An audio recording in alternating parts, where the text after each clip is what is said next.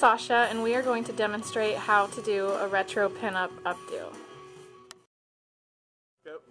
Hi, I'm Misti Blu, and I'm doing a retro pinup updo on Sasha. I just got done curling her hair, prep it. Just doing another quick spray of Big Sexy hairspray. And I'm going to start with the top and the crown. Take a big section out and tease the back of her hair.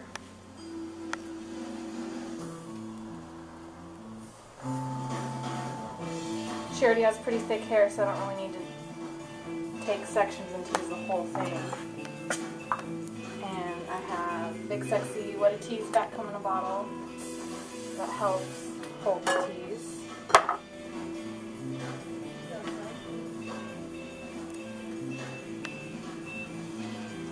And then what I'm going to do is just kind of winging it, just doing the, I'm going to do 2 victory curls on the sides. So I'm teasing more over here on this side. Some more back comb in a bottle.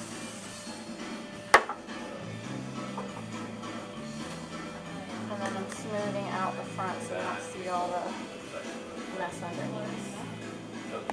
Tuck that in. There's a few different ways you can do it. You can kind of just swirl and pin it like that and hide this.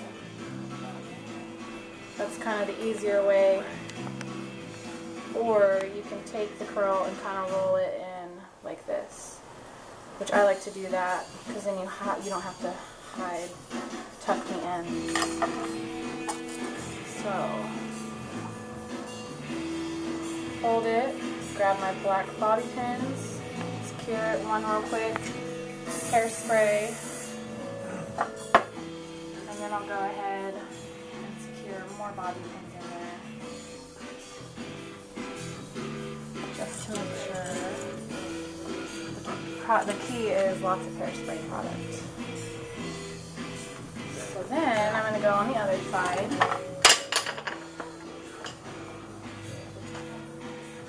And do the same thing.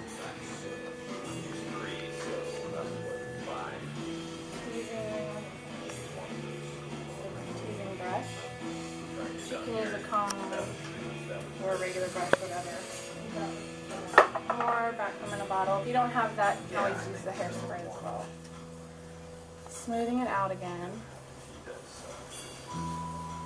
And then I just move it in like that.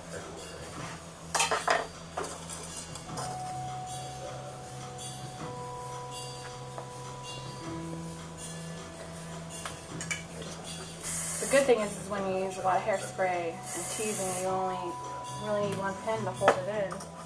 Then you spray it some more, and then you can use more bobby pins to really secure it. But if it's not staying with just 1 or 2 pins at first, then you need to tease more and some more hairspray. So this part's already been teased back, which I can use the end of my comb and kind of pull this up again. Kind of give her a little more volume. See how she has the curls in the back, kind of breaking them up with my finger. You can either leave it like that, or if you want to make it really big, you can even kind of pin it up like that. So I'm going to just leave it like that for now.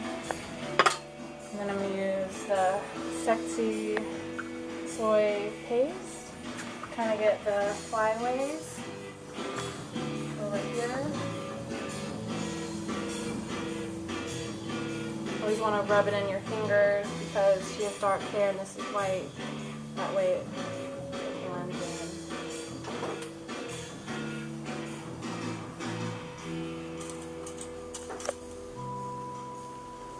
And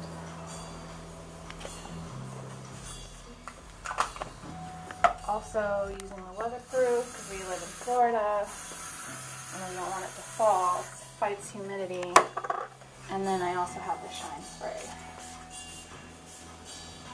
And one more coat of hairspray.